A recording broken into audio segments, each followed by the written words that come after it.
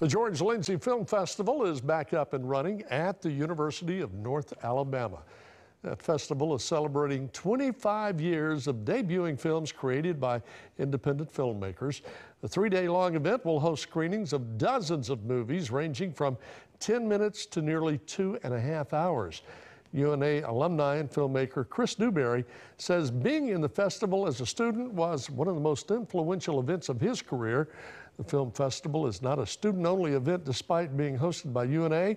George Lindsey has had submissions from all over the world and has included several award-winning films. So if you're a film buff, go check it out.